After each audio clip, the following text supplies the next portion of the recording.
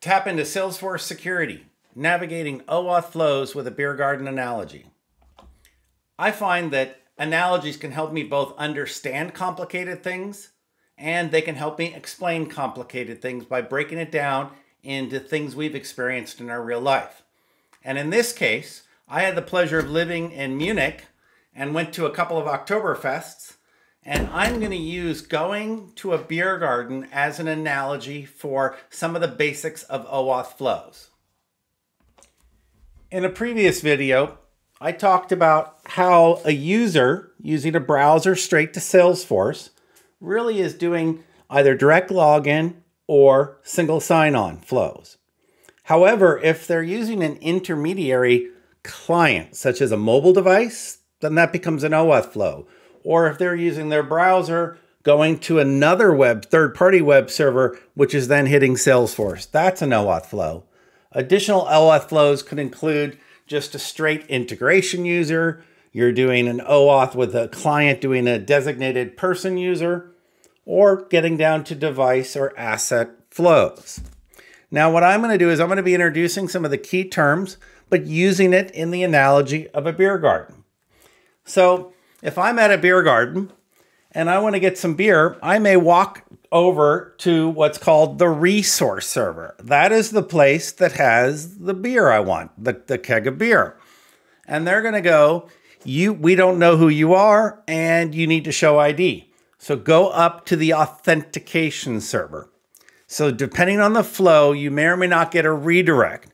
But basically, coming in cold, you cannot go straight to the resource server and get your secure data. Now, I'm the resource owner, and I believe I have a right to that data. Maybe I bought a ticket. For whatever reason, I want to get to that secure data. So now I go, and a human can't go talk to the resource server, so I have a client. That's my little serving robot, automatic serving robot. And I've learned the rules, and I give the robot my credentials, my username and password, and my client then calls the authentication server, showing my credentials, and what comes back to me through my client is an access token, a wrist bracelet. This access token, wrist bracelet, is only good for a short period of time, usually designated. It could colored or it'll go bad in a couple of hours. And then what I do is my client then presents the access token to the resource server. Now, the resource server, the bartender, the person running the desk, has the ability to check that access token and make sure that that access token is still valid, hasn't expired.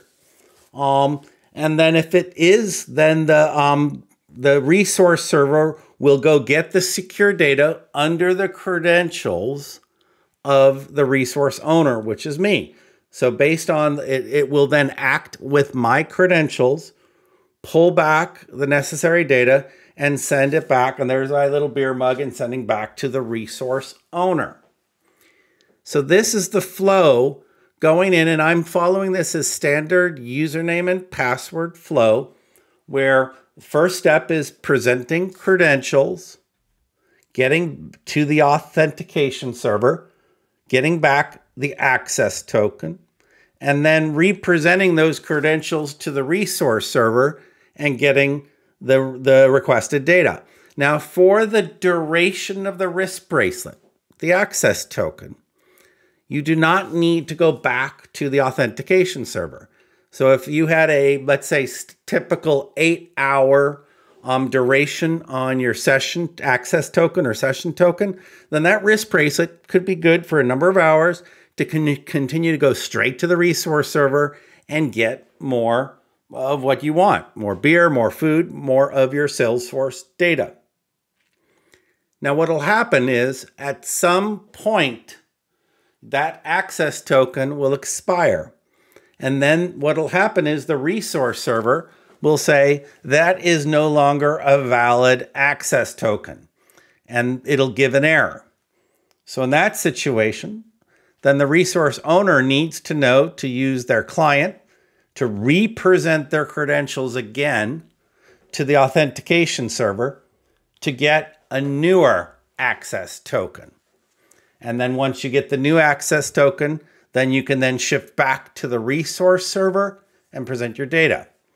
Now this is a username password flow where each time the session expires, you got to represent the username and password credentials.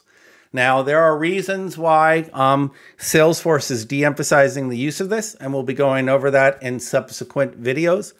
And there are additional other OAuth flows that we'll be walking through additional videos. But these are your key terms.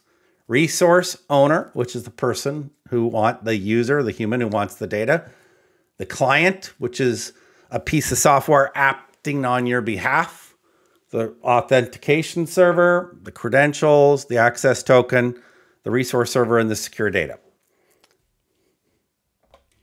In subsequent videos, we'll be going deeper into details, actually giving you the detailed parameters and other technical piece of information you need. We'll also be going over additional flows.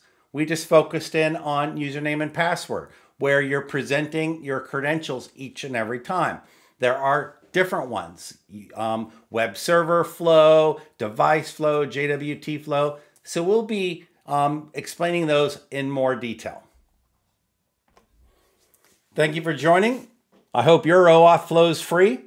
Join again, same bat time, same bat channel, and subscribe to Steve TechArc.